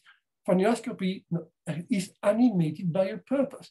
The purpose is to understand how do things positivize themselves, and how do I capture that? We need to capture something that is going to be so essential that it will inform every other research down the road, including in the other theoretical segments of philosophy. And we already have learned a lesson from mathematics that, for instance, that there are only 3 different kinds of relations: monadic, dyadic, and triadic. And I will not go into this, but I take this for assumed. We are going to learn that whatever we are going to catch within the Phaneron is going to have to be somehow expressed, but expressed using the verb to seem as your auxiliary verb, because you want to avoid making any sort of assertion. Why? Because when you say something that seem, you are not going to make a truth statement. You are not going to say, this is true, because that is already far more than is allowed. what you are simply going to do is witness that it is what I have observed can be cast into such terms. And those terms are going to be very general, not non-committing, and informing there is this structure at work within this particular passing from the manifold of the stream into the capturing of it within what I am now simply describing, testifying with what happened, without turning that into a theory, without telling you, this is so. No, I said, this is what seems. And I have exercised the power of precision to see what is it, what was the dynamic at work as this thing emerged out of what was seeming and began to take a particular form that, oh, I am about to recognize it. I'm about to put a word to it. But just before you do so, you see, and how did that happen? And so you have to focus your attention on the process itself. See, what was the dynamic there? And this applies to all kinds of situations. Scoping the Phaneron takes training. We do this all the time, but there is a way to become more aware of how we are being aware. And that is what there are lessons to be done, say, from Husserl and Phenomenology in this sense. And there are remarkable works that have been done in that sense. But why would we be doing this? I'm listing here a list of purposes. The why means what for, not really an explanation of a cause, but what's the purpose? And as Peirce puts it, there are great benefits to take from this, especially when you are trying to define something precisely. Now, if, for instance, you take one of his most full definitions simply of a sign relation, and then you look at all the components and you say, is he doing semiotics when he comes with this definition, or is he doing Phaneroscopy? And then you think about what is he capturing and where is the capturing coming from? And there is no denying it is informed through first the theory of relations, which is mathematically based. But on the other hand, there are all of those evocations coming from simply an act of Phaneroscopy. He has to experience the appearance of certain types of representations and then sense what's the kind of category at work here, which means, is it more the formal quality emerging, or am I witnessing something that is in reaction and I feel the reaction because there is a firstness to the reaction? Oh, and I see that I think that within this there is an emergence of generality, and so the firstness of firstness is being somehow sensed, not your regular senses, but still sensed. And that is the experience, this going on in Peirce's mind. And that is actually driving into this, what I am doing is really this type of phaneroscopic observation. So it is very useful if you want to provide insightful definition and descriptions, especially if you want to discover new forms, patterns, and paradigms. And Maria Regina has written a book of novelty. And there is a section there that begin to prod into the phaneroscopy behind it. But if you want to have a chance to find new forms, how do you get new forms to come into your mind? Well, if you are polluted by other forms that are quite familiar to you, you are not going to see them. So you have to put yourself into a new mindset. Let's look at this again. Let's change our perspective. Let's imagine something else. And whoa, I see something else. Does it persist? And how does it appear? What are the conditions behind it? That is what you are going to be doing when you are in that stage of mind. It increases your terminological aptness. Well, just think about Peirce when he is doing semiotic research, but actually it is phaneroscopic. He's launching at himself all kinds of terms for this or that particular type of sign. And then he's using one and then discarding it and then using another. Why? He is experiencing the power of the manifestation. This is not good enough. That's not a semiotic analysis. That is feeling the Phaneron and say, there is a better way to express this. Think about what poets are doing. They are trying to do exactly the same kind of thing, using words to evoke a stream of manifestation, which is why scoping the Phaneron will increase your aesthetic appreciation and your normative alertness, because you have to feel this is about to be true. Truth has its own sensation and so on. So there are all kinds of benefits to do this. I will skip this one. So phaneroscopy's role and relevance for any inquiry. Now, Vince Nicola Pietro, just about in any paper he writes, it seems, says the categories guide and guide inquiry. They are really a heuristic tool, which means they provide what? A schema, a map. How do we observe? Well, if we have the categories in mind and we are turning ourselves into a phaneroscopist, you can allow the schema to be within your mind. It's not a bad kind of presupposition because it is actually not arbitrary. And then that has been already so defended and even demonstrated. It is allowed, you can do that. That's the one filter you can have because it drives what? The operation of precision. And it gives you a sense of, wow, I ought to be able at this point to, now that I am in this categorical Phaneron situation, to suspect that that is being driven by something else that if I look again, will begin to seem something general, for instance, that is driving this whole thing, because there is a sense of repetition of the same, but this is, how would I capture this? And then you train yourself to take it in this way. So indeed, the categories can guide and go inquiry, even in phaneroscopy, even though phaneroscopy is not the regular kind of inquiry. It is the most innocent kind of quest because he's not looking for truth. He's looking simply to witness something. So to engage in phaneroscopy is for us to start looking anew or afresh at anything, whether it is puzzling or even familiar, but make it puzzling, as though you had never seen it before, as though you were a naive but inquisitive and curious child. That is the best mindset. So how do you train yourself? There are many different ways. I will simply suggest something here. Because after all, I say, study how enologists train themselves to taste and describe wine. Because that is a lesson in description. And there is a whole standards behind it. And when you think about how did they come to do this? Think about it. That was not a semiotic analysis. It had to be somehow a study of all kinds of taste and other things. Study also how perfume makers describe scents, or observe an abstract painting and create for each of them a list of titles that are plausible. So you observe a painting,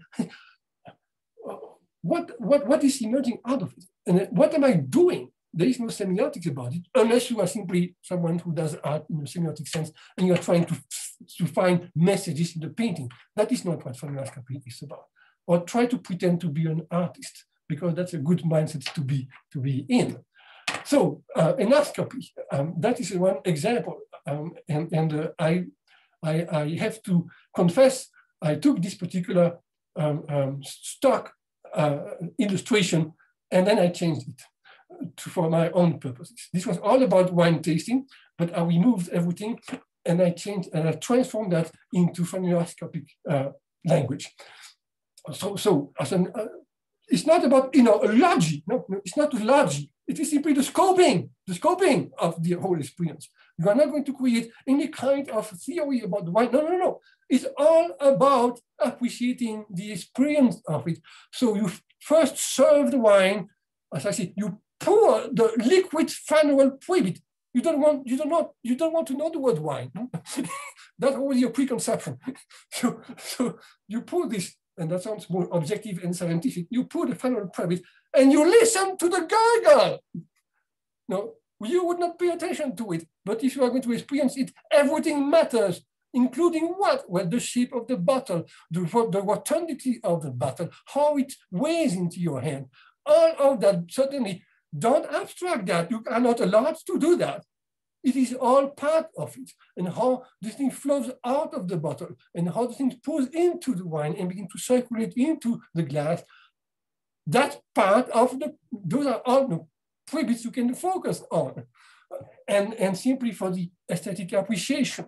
And then you move to the visual appreciation and inspect the colorful qualia at mathematically grounded angle, because mathematics, that's ground phaneroscopy, and there is this little design with a little angle, 45 degrees. No? That's how you have to hold the glass to look at.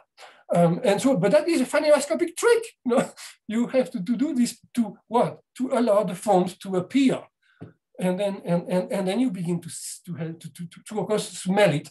and to let yourself completely be aware, but you don't judge. You don't say, oh, this smells good, too fast, that's too fast. Just smell it for the firstnesses that are coming out of it. Don't judge whether, look, it's bad. No, not yet, not yet. You are not judging. You are just appreciating it without preconception. And then you inquire by what? Making variations, as we would do in Husserl's phenomenology. You vary the thing, different perspectives. So you swirl the wine, so apply rotational secondness to actualize qualitative possibilities. And then you smell again. And then refill your awareness with sense, presim them, and compare with stage 3.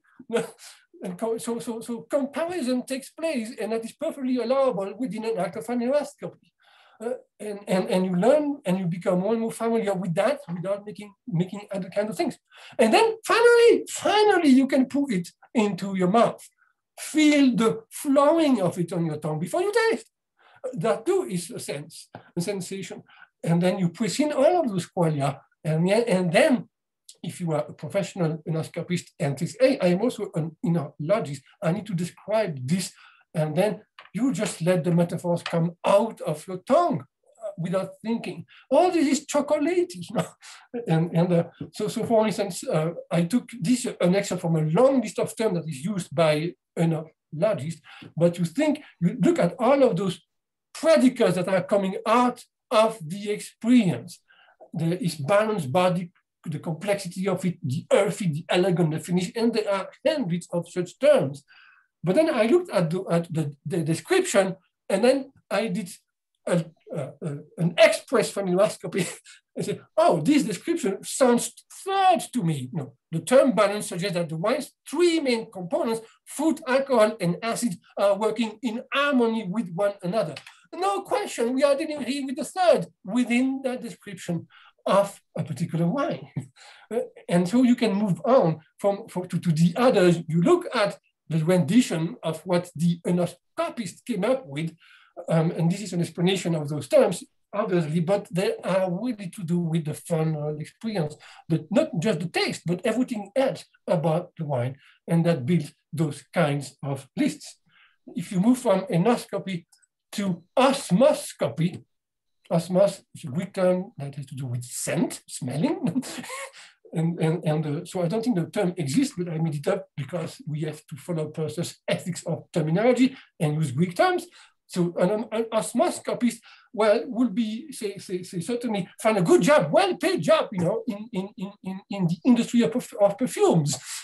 And we have there too a long list of terms being used to describe all kinds of perfumes. It's just like doing wine, but you are doing perfumes, and that comes with all of those kinds of Phaneron words: balsamic, creamy, fatty, unctuous, floral, gourmand, and zillions of other such terms. And once again, you can feel there is a perception of something first when you talk about balsamic. Creamy is a little more than this because it has to do with the unctuosity. So there is more something more second to it because it has to do with the actualization of the way it feels. And so this is the first of a second, and so on. So you think about this, wow, those osmoscopists and endoscopists came up with those terms. They did not know they were doing phaneroscopy. They did not know that we could, actually look at this from this standpoint. You are looking for first and first of seconds and first of third and so on, and there you are. If a phaneroscopist had been in the room, that this is what would have happened, perhaps. But then you look at this, and then you wonder, this is the kind of thing that we are after. Peirce, of course, was a specialist, or at least would try to be, of Medoc wines. And why would he be? Well, he is really experiencing this kind of thing. He's not a professional one, but he knows this matters. And when you look at this, and you look at what enologists and others are doing, there is a need for this. There is a need to inform others. If you are going to buy this perfume, this is what you can expect. And the expectation has to be assured so that you don't lead people to be mistaken about it. And if you say, this is really a balsamic kind of perfume, there is an expectation that this is a certain range of experience that is going to be fed and not something else. And so André, I'm sorry to interrupt you. You know that we have some space also for questions. Okay. That is fine because after that I don't have much else to say. Some of it can come up, but I was not watching the time whatsoever in my enthusiasm. so sure, we can start here because you've got the gist of it. Thank you. Okay, no, I didn't want to stop you. Oh, I thought you were asking me to stop. Okay. No, whatever. You are in charge. You tell me what to do. Thank you for this very profound, full of suggestions presentation. I'm very grateful to you. I think that Maria Regina will make some questions to start the discussion.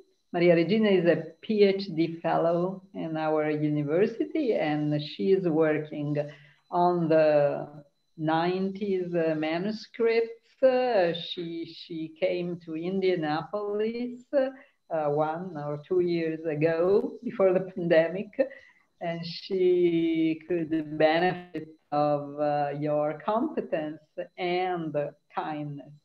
So please, Maria Regina, if you want to start.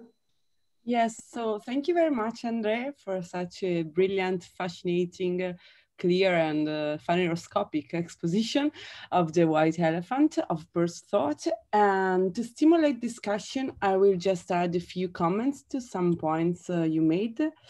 I have especially 3 questions I want to ask you. In the meanwhile, I invite people who have questions to write their names in the chat, and as it was for the previous seminars, we will give priority in discussion to the people from the University of Milan first, and then to all the other attenders. So I said, I have mainly 3 questions, and please, André, forgive me if they are not that much phaneroscopic in essence. As you told us, there are some difficulties in being and becoming a good phaneroscopist. So my perspective is probably too much still rooted in a representationalist approach.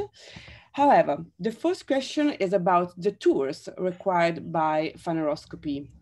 You warn us not to neglect to analyze our own tools, and in this regard, you show us how assured observation, inductive reasoning, abstractive analysis, precision are the tools required for a phaneroscopic inquiry, together with description. So I remember in particular the quote that you mentioned when Peirce in 1903 said that I will not restrict phenomenology to the observation and analysis of experience, but extend it to describing all the features that are common to whatever is experienced or might be conceivably be experienced, etc., etc. So as far as I understood, we are invited to describe all the future common to what is experienced and might conceivably be experienced. But my question is, what really characterize, and I know that you have already talked a lot about that, but what really characterize a phaneroscopic description? More plainly, my point is, when we describe, and even when we adopting precision, indeed, in some way, we are already committed to concepts. So to some extent, we are transcribing in a symbolic general language, something that we first experience. So in this regard, you underline how a Phaneron, I mean Peirce, how a Phaneron or a prebit is not a sign, and how logic as well as metaphysics and the other normative sciences depend on this kind of phaneroscopy, this kind of philosophia prima. So if logic as well as semiotics depend on phenomenology, it's not still clear to me how they can do it, since it seems to me that in a way, phaneroscopic inquiry already involves some representational tools. So from another perspective, more plainly, my question is, can we really have a pure observation and phaneroscopic description, or can really experience be uninterpreted? So by adopting a traditional approach to the question, if there is a kind of difference in Peirce, and I think so, and you said that, between Phaneron and science, how can we conceive the fundamental difference between what has been traditionally called Präsentatio and Repräsentatio, or Darstellung and Vorstellung? I ask you this question also because we know that, for instance, for Husserl, presentation is usually associated with intuition, whereas we know that intuition has no place at all in Peirce's philosophy. So the second and the third questions are very short. The second point is, I found very interesting the quote about James' pure experience. Would you say that, according to Peirce's own comments, that we may consider Peirce's phaneroscopic inquiry as a kind of radical empiricism? If so, it seems to me that, according to James, there still remain a huge gap in between the word of pure experience, which actually it is described by him as a continuum, and the what, so our conceptualization of the word of the pure experience. So in a similar vein to my previous question and comment, where does perception, observation, and experience ends here, and where does perception ends, experience ends, and the representation begins, according to Peirce's Phaneroscopy? And last but not least, about a question about the peculiar science egg. I know that you mentioned that in the very last part of your presentation, that now you didn't present actually, but Peirce says that phaneroscopy is a science egg. And so about this concept of phaneroscopy as a science, Peirce, we all know that emphasizes a lot the role of intersubjectivity in science in general, the famous community of inquirers. So how do you think this element of intersubjectivity is present, if it is, in phaneroscopy? Because it seems apparently to me that phaneroscopy could be also understood as a very solipsistic science. So those are three questions, but maybe we can collect all the other questions and then. Well, I will address your questions, otherwise they are all going to drop from my mind. But I have written them in, and I'm glad to answer them. And returning to your first question, and which is the hardest question. Does phaneroscopy actually work? You know? and what really distinguishes it from semiotic? Because after all, once the phaneroscopist is going to open his mouth or her mouth and then testify to what seemed to be not the case, but to be the agency at work, then what kind of language is the phaneroscopy going to take? Well, obviously, the phaneroscopist will be using regular language. Is that problematic? And that is not problematic in my view whatsoever. There is no other way of doing it unless you are an artist, but then the artist is sort of reconstituting the Phaneron or a slice of it. I'm painting this, and this is what I saw, and that actually might be far more efficient than being caught in languages. We have to recognize that Peirce is right. Whenever we are going to represent the Phaneron, we have to deal with firsts. And first, by definition, are indescribable. I mean, they cannot be put into words because they are matters of experience. Still, goodness, what have I done? I have just used the word first, and you all nodded.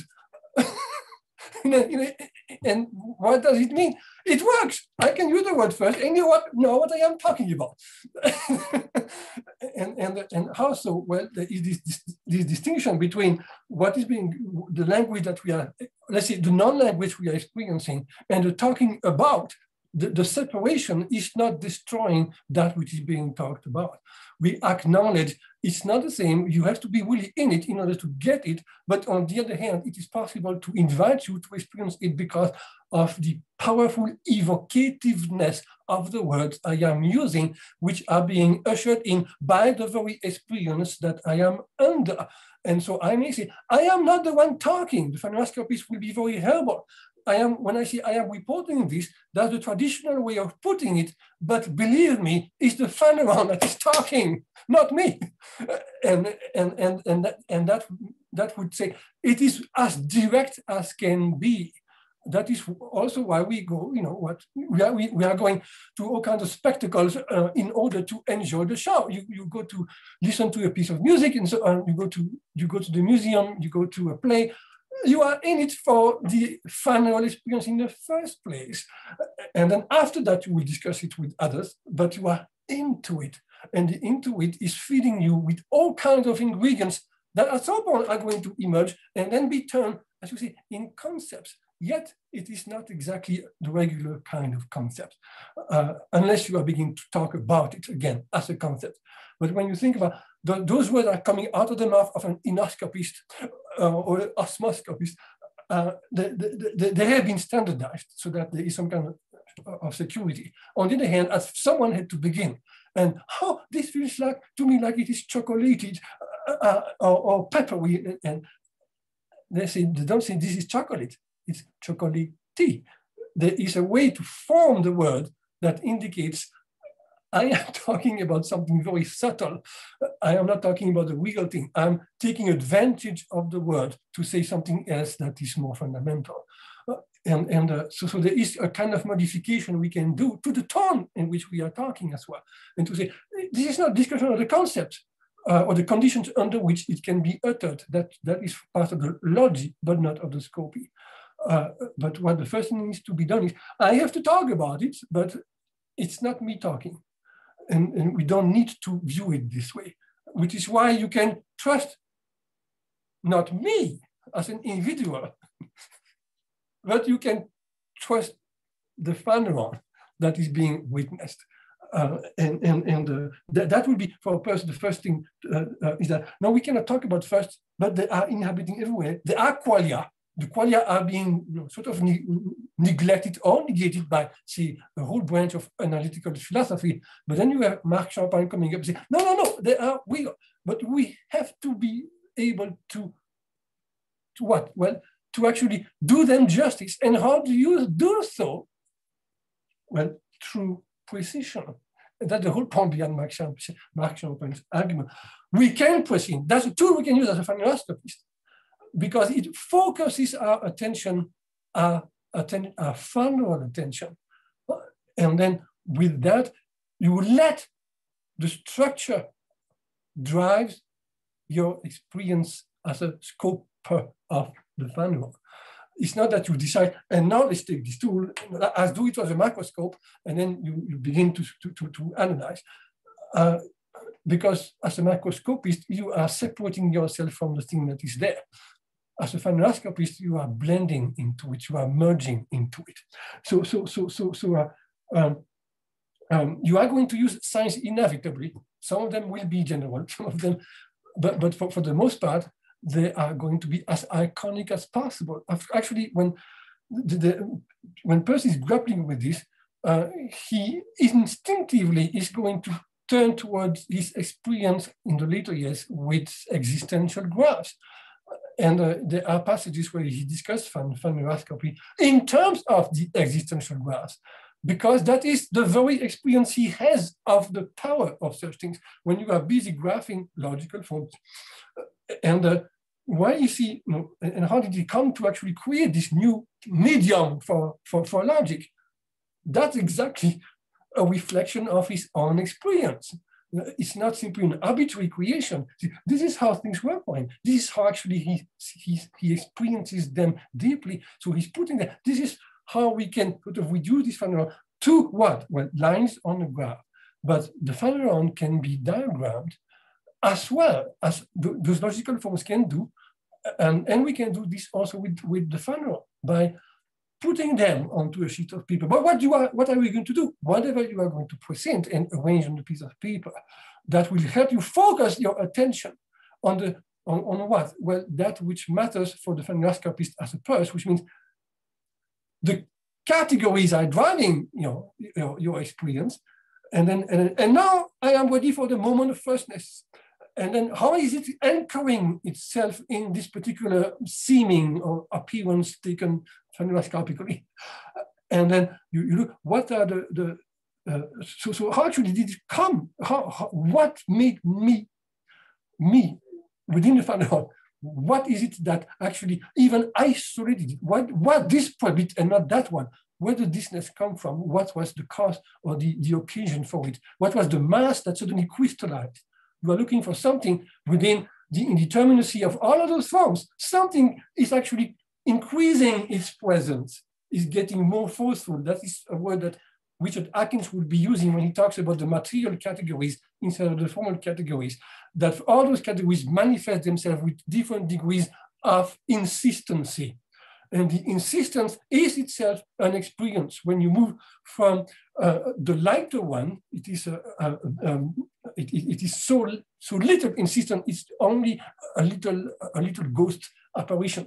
But then it increases, becomes more and more manifest, which means there is a density in the manifestation that you can grasp, which will make it actually more insistent. That's also a Phaneron experience. But as it becomes more insistent, the first that is at work is actually increasing its power up to the point where you can actually seize it and transform it into chocolate, but not until it has reached that. Because at first, when you are tasting this drop of wine on your tongue, no, you are moving it. You are doing all kinds of things with your eyes. You focus your attention because you are. What are you doing? You are separating yourself from the rest of the world. And that's what the focus means. And that shows in your own facial features. You are really concentrating, which means you are really leaving the room because you are into it. You are focusing entirely on it. You are letting it talk. And then things are going to have different degrees of emphasis, and that which becomes more and more insistent, perhaps because it's prolonged, because it does not disappear, is what is going to emerge. And then you are going to see that the condition of the emerging happens again and again. There is something permanent to which we can trust it. All of that is being experienced, and that is what you witness and turn into words. Of course, those are going to be signs. There is no other way. But when Peirce says, when you are doing this graphic diagrammatically, you make this kind of a report in whatever way he was imagining himself doing. And he says, we could represent on this sheet just about anything, including, and he is then giving such kind of examples as the impression that a musical performance is making onto your brain. And he says, you can transfer this onto that particular diagrammatical sheet. So you wonder, and how do you graph? He doesn't give an example, but it is crystal clear to him that you can do so. But then of course, it is not the sheet of assertion in the existence of graph, because the sheet assumes already whatever is inscribed is going to be true unless you circle it. So it's not a sheet of assertion. I've called it a sheet of description. Maybe there are better words for this. A sheet of testimony. We might think about something like this, but that is what it is all doing. It is capturing the presence and making it present again, because there is a distinction between presencing and representing, presenting and representing. And you are trying to tell you, my representation is really only a representing. It's not going to be the same as the present, but I am not saying anything about it. There is no message. There is no discussion of it. So that is how I would answer your first question. Your second question is actually sort of connected, because it has to do with this gap between the data and the what, and the presenting and the discussion of the concept. How do you move out of pure experience, making it impure? When Peirce is addressing James, he likes it. Yes, you are catching something that is really important, this concept of pure experience, but you are talking about many little pure experience of this and that. That's because you're a psychologist and not a logician and not Phaneroscopy, but it's not good enough. And then you have those little problems that we're mentioning. But if you transfer this to the Phaneron as such as he is then conceiving much better in contrast to James, then the question is, there is a transition that is not simply a gap. Otherwise, there is a discontinuity. So there is a transformation, there is a transitioning there. And so how do you capture the passage from the that to the what? You hire a phaneroscopist. That is the answer to that question. Because that's what the phaneroscopist is supposed to be doing. And then we say, well, you might say,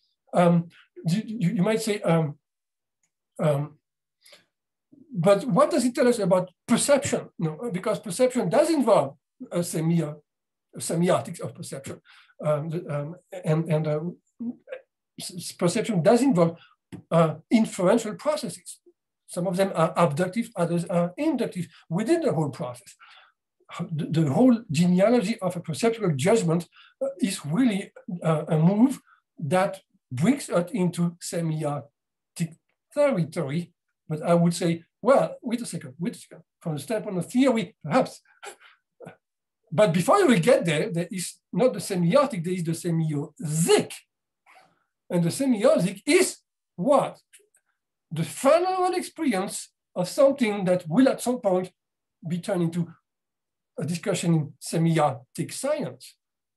But as you are busy discussing something semiotic, your very discussion has a phanerality. Every sign in its manifestation first gets to be Phaneron. Every perceptual judgment before rising to an assertion of any kind is first being experienced in its emergence. And it is part of everyone's Phaneron, because people are listening to me at this very moment. There is to it a quality that is utterly Phaneron before your brain captures it and transfers it into the semiotic compartment and tries to understand what I am saying and have associations of ideas and so on. Before that, there is the first experiencing of this whole discussion that is streaming by, and then you can stop onto something of it and say, oh, he has an interesting kind of an accent when he talks in English. So you capture that, and then you are busy Phaneralizing. But that applies to everything in the semiotic. Before you can get to that level, there is first the Phaneralization of it. Perception is itself buried within the Phaneron, and the passing from, say the purely Phaneron perceptual to let's call it the more logical perceptual, when it moves into semiotic territory, is done, I think, at a juncture that is the iconic gesture. The iconicity is really the point of transition between the two. That's where the first are being captured, indexicalized, and then symbolized. But that too is a final experience until it transitions into something of a different order. So that will be the element of answer to that question that could be answered for many more hours. If you want to talk about the science egg, do you want me to show the last slide of my presentation? Yes, but maybe there are other questions. Okay, because I can talk about it, but I want to leave time, of course, to others. So I think that the first one is Alexander or Rossella first. We are supposed to close at 6, but if André is available, we are glad. Available. That's not a problem for me at all. Okay. Yes, Alexander. Hello to everyone. Hi, André. I see you're still in the basement. Yes, Alexander. You have to know, Alexander spent several months in the basement in the past. We had the greatest time together. Oh, poor you.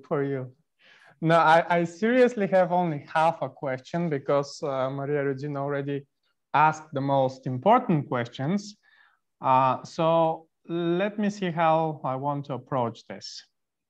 Okay, in logic and in semiotics, the instruments of thought, Peirce says, I think in the neglected argument, are razor blades. So there is always some kind of risk in doing this analysis, risk of cutting ourselves, so to speak, if we do it badly. Are there any sharp edges in phaneroscopy? Do we risk anything while doing it? And can we get hurt? So this is my small half a question. Well, this is where we are asking for a phaneroscopist in the room. But principally, I do nothing unless you are taking drugs to cheat your way into the Phaneron.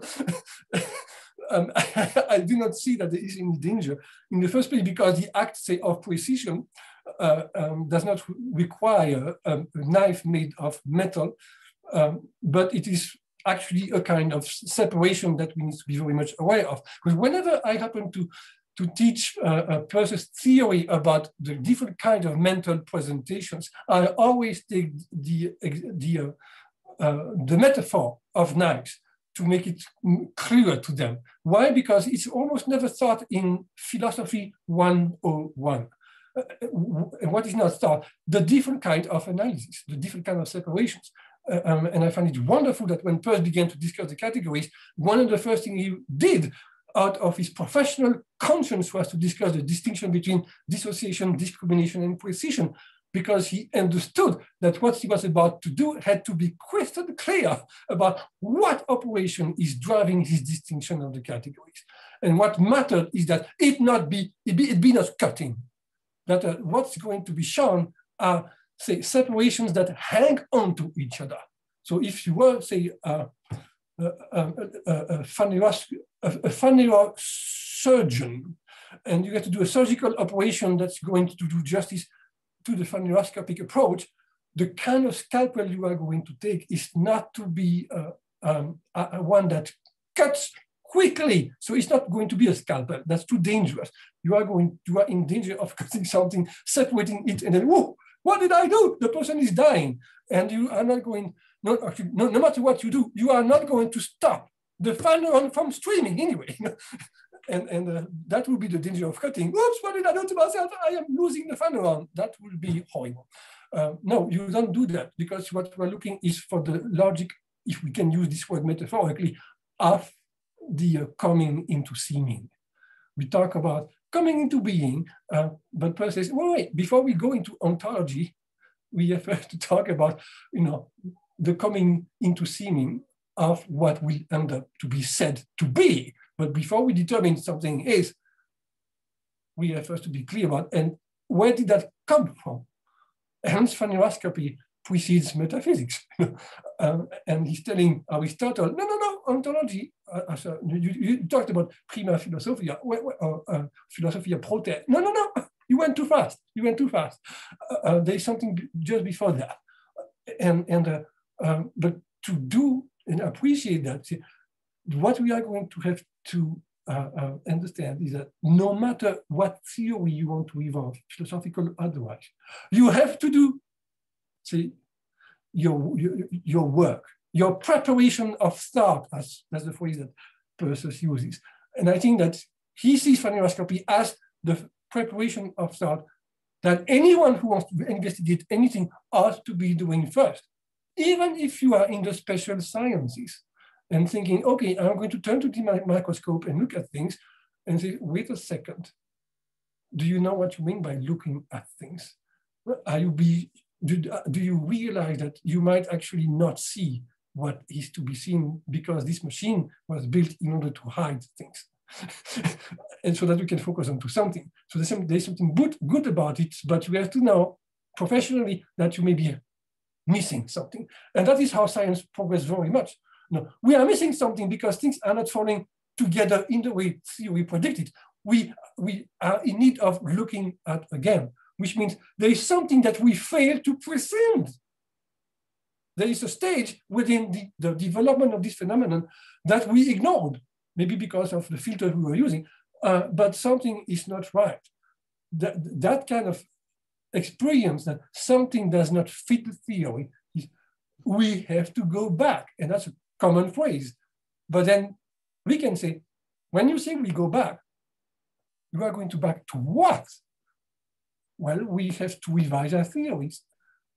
Remember, a theory, that's a theoria, that's an act of observation in Greek. And so we have to revise how we have been theorizing, which is really observing things. And how can you reset it? Because it's really, you're asking, we have to reset the whole thing. At least a portion of it, the one that is causing trouble. Well, we have to see, how are we going to observe that which we failed to observe, but that we can predict is actually interfering with the observation?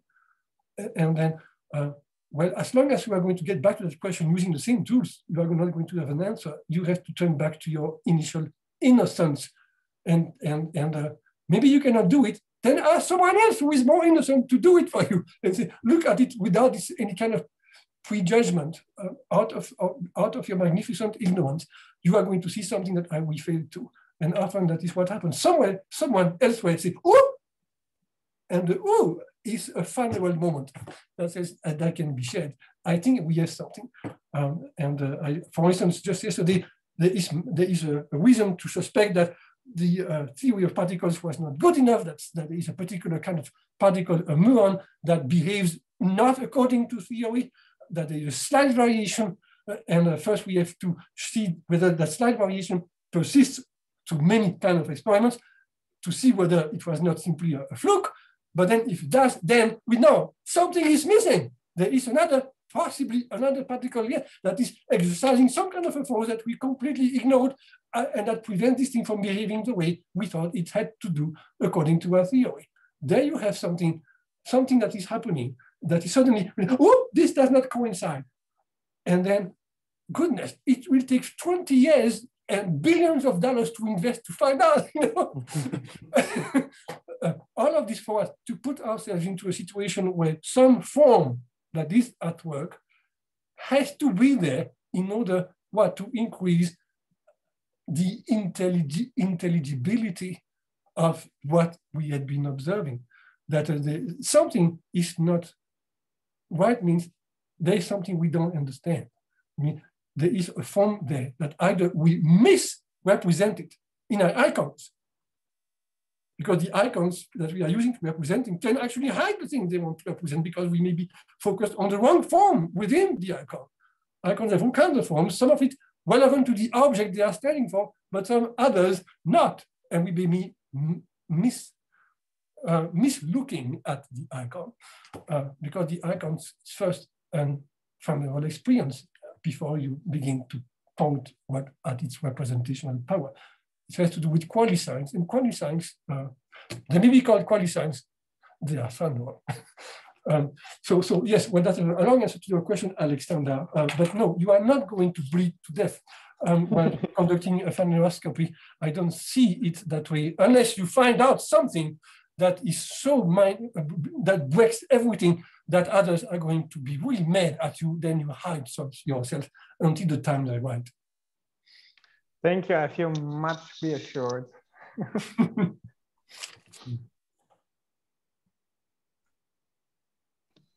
Maybe it's my turn. Yes, Rossella. Very, very briefly, because you already replied in many different ways. My question is a question maybe to Peirce and not to you, because your presentation was excellent. But don't you think that phaneroscopy in Peirce is a science in which is prevalent the reference to firstness and secondness, because he talked about manifestation, observation, the sense of immediate experience. And it's true that, as you quoted, he talked about the cognitive result of living. And he said that also interpretation is a kind of experience. But then I think he loses this horizon very large, in which maybe he could discover something new. Maybe also a different link between phaneroscopy and semiotics, because we know that the representamen is only a part of the sign relation, and every representamen is recognized as such when an interpretant comes to link the representamen to the object. So don't you think that there is a not perfect balance in phaneroscopy between the first aspect and the secondness, and the third aspect? The third aspect, the sign aspect, is in a way depotentiated. Well, this is where we get into the core difficulty, because when Peirce warns us about this is really difficult, when you look at the list of questions that he asks or that he formulates, you know, how would a phenomenology or phaneroscopist function? What kind of question they would ask? They would ask about the firstness of this and the secondness and the thirdness. And then for each answer, we would go back and again ask again the same question. What about the first of the first, the first of the second, the first of the third? And then and there is this kind of recurrent kind of questioning, which he also applies to his semiotics. He also, when we are looking at all the types of science, there is that same kind of recurrent process, which is shaped in the same way in phaneroscopy and in semiotics. It is the same order of precision drives them. Now he does define phenomenology, that term in 1903, as the observation of whatever appears of the phenomenon in its firstness, while the normative sciences are focused on whatever appears the phenomenon in its secondness, and then metaphysics focuses on it in its thirdness. So that is highly puzzling. But then one has to remember, wait a second, what matters for phaneroscopy or phenomenology is the appearance for its own sake. That is why our discourse about it has to be detached from everything else, because we are focused on witnessing what is appearing. And then, of course, that is the phenomenon in its firmness. But lo and behold, the Phaneron itself is, well, or let's say, emerges and is structured, or say, the DAO of it is made of the three categories. It is not as though the third category or the second suddenly emerge outside the Phaneron, or that the whole thing is governed by yet something else. No, they are all within it. The Phaneron already contains in itself everything that needs to be, that it needs in order to become intelligible, to transition from the Phaneron to a semiotic experience that is semiotic. All of the ingredients have to already be within the Phaneron. If we are experiencing some kind of orderliness within the Phaneron, that is a third at work. And so how are we experiencing it as a first of a third? So that will be the initial answer to this. Yes, we are experiencing firstness, but not only the first of a first, it's also the first of a second and the first of a third. And we are trying to limit our witness, our testimony to that, knowing full well that once you move to something else, like, okay, let's now look at the real impact of what has just been happening in front of us. And then that we are talking about what? Well, the real event, the one that just happened and that has caused all of this trouble. At that point, you are no longer going to be scoping the Phaneron. You are being awoken to something else, which is, oh goodness, this was terrible. And then you, or this was ugly, or this is something that I cannot handle, or this was or this was so wonderful. This is where you enter the realm of the normative, because you are dealing with that which structures your experience of the actualization of it all and the impact that it has. This is the moment where you are separating yourself from your Phaneron. Within the Phaneron, there is no such separation. But the moment something happens, well, you are being hurled out of the stream and focused onto something. You just, the whole stream is still there, but becomes a complete blur. You are not focused on its blurriness becoming less blurry. You are focused on something that is crying for attention because it is not blurry whatsoever. So that is a different kind of philosophical situation when you enter into the normative sciences at those three different. Thank you. Thank you. It's a very good reply. There are some other questions, so I will, I think it's better to go on. Who is the next? Matteo. Okay, thank you so much for organizing all this, and thank you for your beautiful intervention. And my question is about the connection between Peirce and Dewey, because my general framework, I think that Dewey was more influenced by Peirce than many Deweyan scholars will be open to acknowledge. And I see here an important connection between the way you reconstructed the idea of phaneroscopy and Dewey's concept of situations.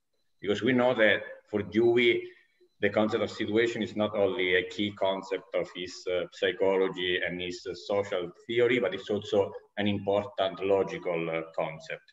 And when Dewey defines a situation as a situation, in a more general term, in qualitative thoughts, Dewey writes, I'm quoting, the situation as such is not and cannot be stated or made explicit. It is present throughout as that of which whatever is explicitly stated or propounded is a distinction. So his ideas is that situation comes before object. So the first thing you have is like the experience of something merely as a situation. So the only thing you experience of a situation is the fact that it is a singular situation. And then after, object emerge and can be constructed. So my question is, do you think that maybe trying to mix Dewey and Peirce, do you think that we can say that experiences of a situation in Dewey's sense belong to the subject matter of phaneroscopy, or maybe situation is too determined even to be an object of phaneroscopy because it is a situation? Because I think it's interesting because sometimes when people talk about the concept of situation in Dewey, they downplay this phaneroscopic dimension and they focus on the pragmatic dimension and so on. But I think it's very important to understand what Dewey had in mind when he talked about situation. I was wondering if situation are possible subject matter of experiences of phaneroscopy. So I hope it is clear. Okay, thank you for that. Good question indeed. Because in the first place, John Dewey was was a Peirce scholar. And in what way? When you read Dewey's reviews of the collected papers soon after they were published in the 1930s, and his reviews of all the reviewers of the collected papers, Dewey's reviews are the best ones. He manages to understand what Peirce is doing. I mean, he is trying actually in this, he has a number of papers focused on Peirce's philosophy in those days. And he's not trying to discuss Peirce from a distance. He is trying to present what Peirce is doing as correctly as he can manage, as though he was indeed, as he was in certain ways, beginning to learn Peirce and say, this is really important. And so his reviews and other papers about Peirce's categories, is really a report about his own discovery of what is going on in Peirce, and knowing that others had been misrepresenting Peirce, and that it was important to get it right because he saw what was happening. And to him, it was an event too, because he did not have a good experience of Peirce when they were at Johns Hopkins University in the 1880s. That did not go too well. He could not really swallow the logic that Peirce was teaching. But then later on, when the correlated papers came, that was a huge difference. And so some people have talked about the connections between, or these, let's say, how Peirce may have enabled Dewey's logic of inquiry, because there are all kinds of connections. When you are bringing up the term situation, and it's not a term that Peirce would have used, maybe because it's a, he would have said the same thing to James, not rigorous enough from this type on, but on the other hand, by what Dewey means, Peirce say, well, you know, this term is a bit too indexicalizing. So okay, maybe using Peirce's unhorrible word after all, a pre-bit would do it. But to do justice to how Dewey is characterizing it, which is really a slice of, indeed, the stream of the presenting. This is the whole presentation. He wants to insist on the holistic aspect of it and to acknowledge that it's really a complex of possible parts, and then everything will depend on what are the parts we are going to focus on in order to get to discuss the dynamic of it. But we have to realize that whatever we do out of that is going to be a reduction of it.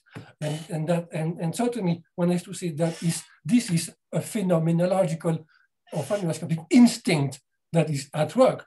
This is why also I keep saying most people are phaneroscopists anyway, especially the great philosophers, whether they use the term or not, is going to show. And that's a portion, that's a good example of something, an instinct that is showing. It doesn't have the right word, or the right word à la Peirce, but he is doing everything he can to represent it correctly. Yes.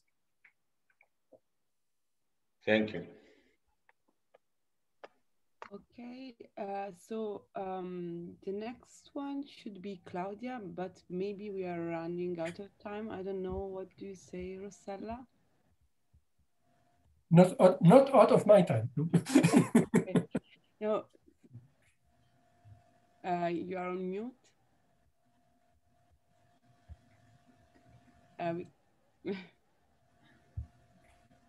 A short question and a short reply. Why not? So please, Claudia. Thank you so much, and thank you everybody for this discussion. My question is kind of similar to the one of Matteo, but it is more on a comparison between Peirce and James. And in particular, I was thinking about what do you think of the possible relationship between phaneroscopy and the idea of pure experience. And in particular, I was kind of intrigued while you were talking by the fact that for, like, as I understand your presentation, in Peirce, phaneroscopy can be analyzed by precision. So there is a clearer logical tool and a tool from the categories, from the analysis of categories to analyze the Phaneron. Whereas maybe there isn't such a clear tool in James, I'm not sure. And I wanted to ask you what your thoughts were. If it's too broad, we can talk about it another time. No, I can provide a short answer, certainly. I say that Dewey is really a Peirce scholar, but James is not a Peirce scholar. And he has all kinds of great instincts, because after all, you might say, James is a great phenomenologist in his ways of describing all kinds of psychological phenomena. It's amazing. And so there is a great source there that one has to read with great pleasure.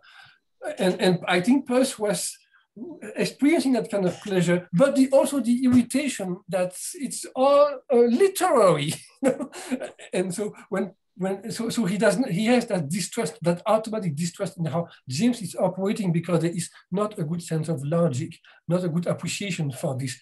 And Peirce's message was, if you are going to study my pragmatism, realize that it is not arbitrary, because it is actually based on logic. It's not Peirceanism, it is what it is, it's logic at work. And if you study that, your own pragmatism, James, would actually get better. You would have a better future. He sent the same message to Ross. Anyway, so the conception of pure experience and other things in James would stop by saying, those are great instincts at work. I agree with this, but we need to reinforce this. Now, you are mentioning a tool of precision. Well, think about another phenomenology, of course, Husserl and the eidetic reduction. There you also have great instinct at work, but far more precise, because here you have a particular operation of abstraction, a kind of reduction down to an essence. And then you wonder, is not that the same that Peirce is doing? When in the first place, Peirce would never have used such a term as eidetic, and Peirce, unlike Husserl, is a logician, and that is again and again always the capital difference. With Peirce, we have something that is more precise, less blurry. We can talk about essence, and Peirce avoids the word. And it's not good enough. And it has to be more pinpointable, which means we have to go back to the tabula rasa, to the drawing board, and say, we've got to get a better mastery of those forms. Precision is actually the kind of thing you want to do, but you have also to grasp exactly what happens when you make those distinctions. And Peirce inherited this from medieval times, and he wished others to pay attention to this. But when you go over the new list of categories, you look at the paragraph, say, let's keep this, let's go to the next one. and why the instinct is not there. But then again, go back to James and say, okay, let's put my Peircean filter, and good Lord, this is wonderful. I can make those corrections. That has been my experience with many other authors. You put your Peircean cap, which means you put the categories cap, and you can see, oh, actually, we can rephrase this to get it a little righter. And this is where you become a better critical thinker. You can go back to it and say, we could rephrase this in this way and still capture what you had in mind, but it becomes more precise. And when Peirce says, pure experience, we can rephrase this. So you think that Phaneron can be seen as a rephrasing of pure experience in some sense? Well, certainly Peirce reacted to James when Peirce was still using the word phenomenon. But that particular interaction took place after James wrote this essay on pure experience in two different articles that followed one after another. Peirce's reaction took place just after the first paper was published, before the second one appeared. And so he was reacting to the first one. And it set him a thinking. Part of the problem was, I'm talking about one phenomenon. And then he put the word phenomenon between scale quotes, already knowing this is not a term that's going to help me, especially if I want to get myself understood to James and other philosophers. The word is not good enough. And it's the same kind of problem that Royce encountered because of his use of the word absolute. At some point, his absolute stopped being absolute, but most philosophers did not notice and then relegated to the trash bin. Nowadays, we know, at some point, Royce removed the problem from his conception of the absolute when he did what? When he went back to Peirce's new list, read it very closely, and is really the first person on earth who understood the argument of the new list and jumped onto the concept of the interpretant and say, I always had in mind the idea of the community of interpretation, and that becomes a rephrasing of the absolute in Royce. And the community of interpretation is, in another sense, to answer a question I could not answer, the community is the answer to solipsism, the phaneroscopistic, the phaneroscopist solipsism. There is no solipsism. Whatever is the Phaneron is open per se to public inspection. Which means that not only am I in my stream, but it's not my stream. We are all in the same stream. That's the fantastic thing about the peak of the present. Hey, look at this. We are all here at the same time, no matter when we were born. The whole universe is at that same moment, at least in our current representation of things. Maybe there is another wave coming 2 seconds behind us and we shall never know about. But magically, whatever up is at the same time everywhere, not before, not after. So the stream itself can be infinite in all directions, time-wise and space-wise. We don't really know the limits of it. But when we say there is only one phenomenon, and he said nothing else, it's not even, I think, restricted to one individual. we are all witnessing the same stream from different perspectives, and we are going to different worlds and so on, but we are witnessing about the same thing, and if we do so from the standpoint of phaneroscopist, which means really humbly and acknowledging this is just one way of putting it, there is no truth or falsity to this, then what you were saying, if it was done really responsibly, which meaning using the tools of precision as deeply as you can, it ought to be reliable. And that's what Peirce says, it is an assured observation, which means it's shareable and others can repeat it and improve upon it, but at least you can, that's what the whole idea. I think that the community of phaneroscopists is already present, it is all of us. Some more training might be required. There is actually a discussion going on the Peirce list at the moment, which is following a call from Gary Wishmont about it is time to come up with a training in the practice of phaneroscopy. It's one thing to discuss the theory, and people like Richard Atkins and others have done wonderful work in that direction. But if we really want to bring people's attention to it and increase the circle, you have to show the goods. and which means we need applications of this and show that some kind of inquiry done in this way has allowed a particular form to emerge that was not really observed before. And that can be, and it may have already happened, but we can rephrase this in Peircean terms and to clarify. And now, since this has happened, do notice that there had to be a third at work here that has not been expressed yet. Something is calling for that. That's the kind of service that the phaneroscopist can do, to bring attention to what is missing, what are the missing links. But then by putting that into a discourse that is far more rigorous and saying we are all in this together and we can trust ourselves professionally according to the standards applied to phaneroscopy that have yet to be written. Thank you. Thank you. Thank you very much. So our seminars have as a title, Philosophy of Practices, is exactly what you are referring to. I'm very happy. André, thank you so much. Your words were inspiring, insightful, and we are very, very happy to receive you here. And thank you for your time, your passions, and thank you to everyone for the participation. So, well, I thank you very much in return, because this kind of event is what gives sense to my life otherwise. It's one thing to be buried in the famous basement that is cold and leaky. It's another to, okay, here's an occasion where the community that is behind me is showing up, and I need that to boost myself.